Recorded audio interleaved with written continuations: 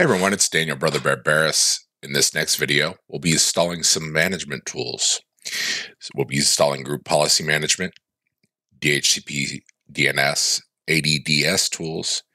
We'll also be installing Windows Deployment Server, and we'll make sure that we can manage all of those from our deployment server.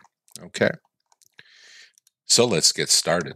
First things first, I'm going to do a power configuration.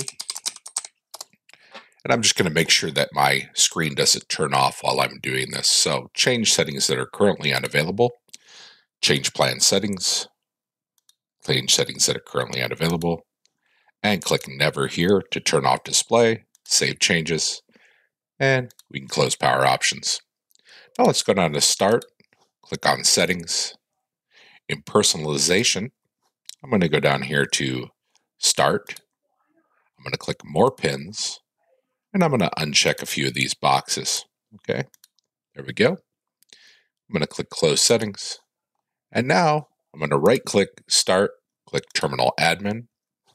You'll see we're installing these features: Group Policy Management, DHCP Server, DNS, ADDS tools, and then WDS, along with the management tools for that.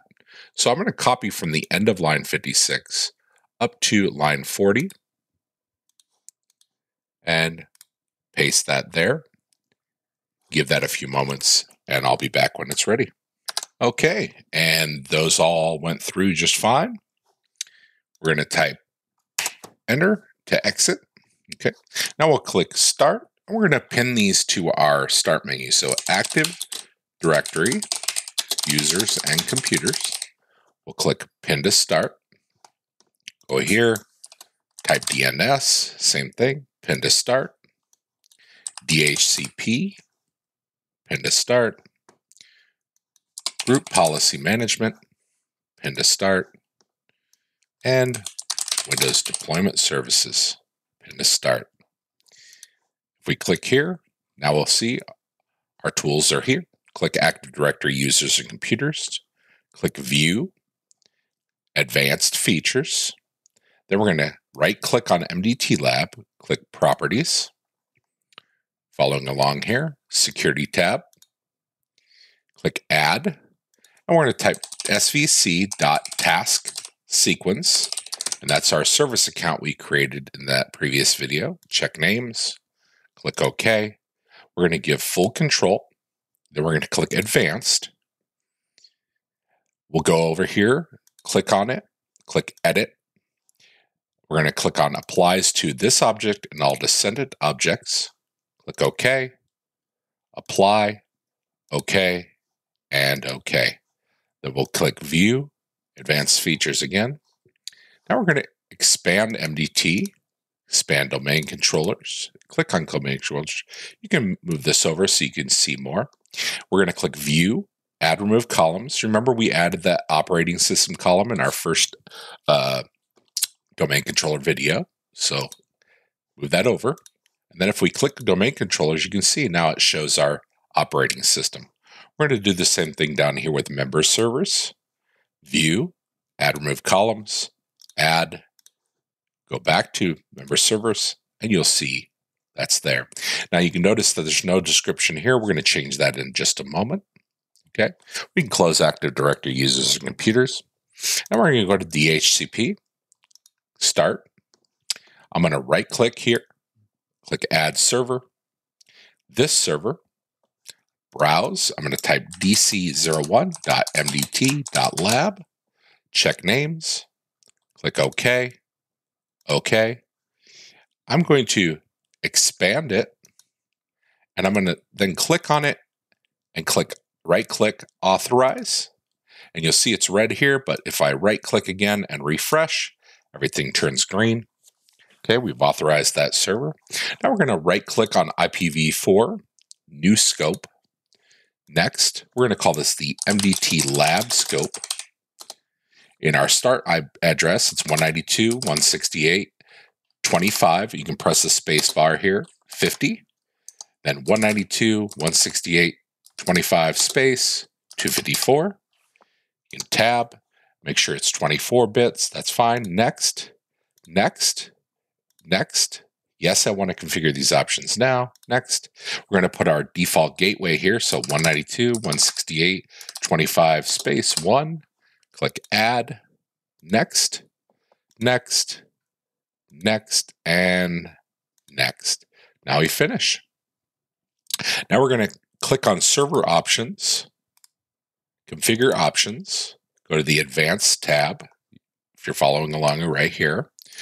In the drop-down vendor class, we're going to go to Microsoft Windows 2000 Options, 001, and I'm going to change this to a 2. Click OK. That'll disable NetBIOS, and we'll close DHCP. Now we're going to go to DNS just to verify our reverse lookup zone that we created earlier. Say the following computer, dc01.mdt.lab. OK. Double click here. We'll see our forward lookup zones and then our reverse lookup zone. We're going to click on that reverse lookup zone, and you'll see our gateway, our domain controller, and our MDT server. Okay, we can close that. Now we're going to go to Group Policy Management. Okay, we're going to expand Forest, expand Domains, MDT Lab, and click on Group Policy Objects. I'm going to right-click on my default domain controllers policy. I'm going to right-click Edit. And up here, we're going to go to Policies, Administrative Templates, System, and go down to Net Logon. Okay. You'll see this allow cryptography algorithms compatible with Windows NT 4. We're going to click Disabled. OK. And we can close that window. There we go. Now we're going to go to the default domain policy. Right-click on that, Edit, Policies, Windows Settings, Security Settings, Local Policies, Security Options. We're going to go down here to control the user account control behavior of the elevation prompt for administrators in admin approval mode. Click on that. Elevate without prompting.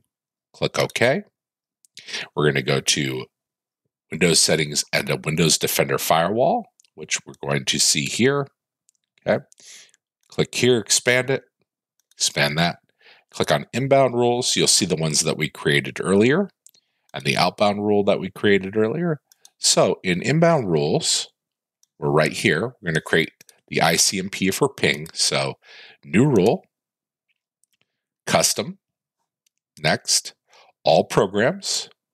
In the protocol type, ICMP version 4, next, and this next, allow the connection.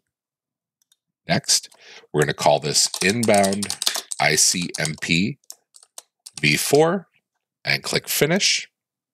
Okay, now we're going to do the same thing with the outbound. So click new rule, custom, next, all programs, ICMP version 4, next, next, make sure allow the connection, next, next, we'll call this outbound ICMP v for version 4. Okay, good. And now we'll click on inbound rules again, new rule, and these are going to be predefined rules. So the first one we're going to do is the file and printer sharing. So go to here, predefined, next, next, and finish. Okay. The second one is remote desktop. So right click, new rule, predefined, go down to remote desktop, next, next, and finish. And the last one is Windows Management Instrumentation, or WMI, new rule. There we go, down at the bottom, and look for Windows Management Instrumentation. There we go. Next, next, and finish. Okay. Now what we're going to do is we're going to go to Policies, Administrative Templates. Okay. There we go. And we're going to go to System, Log On. Okay. We're going to click on Setting up here to sort it. And then we're going to always wait for Network at Computer Startup and Log On. Click Enabled. Okay. Now we're going to go to Internet Explorer. Okay, so where are we at? We're going to go to Windows Components down here. Internet Explorer, Internet Control Panel, Security Page. You can expand this if you'd like. And these three right here, we're going to double click Enabled. Move this up. Same thing for this one. Enabled. Enabled. Okay. Now we're going to go to Site to Zone Assignment List. Okay. Which is here. We'll click Enabled, Show. Double click on the value name, *.mdt.lab. You can tab, then type 1, tab again, OK, and OK. And then turn on automatic detection of intranet, enabled. This is mostly for our shares, so that it doesn't give us errors. Okay. We can close group policy management. Okay. Right click on terminal admin, start terminal admin. Okay. We're going to now add that description to our MDT server in Active Directory. Press enter. There we go. And if you want to check that, you can go back to Active Directory users and computers, and you can see it now says deployment server. Okay. We can say GP update force to do that. Give that a moment.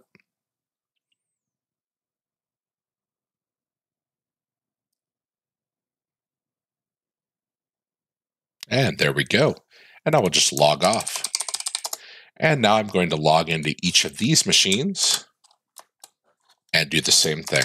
Okay. We'll just pull down the new group policy.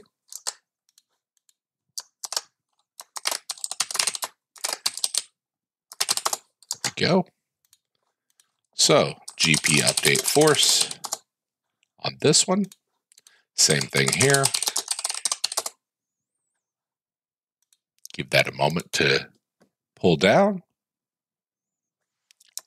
Log off. And log off. And now we're ready for our 6th video. I'll see you then.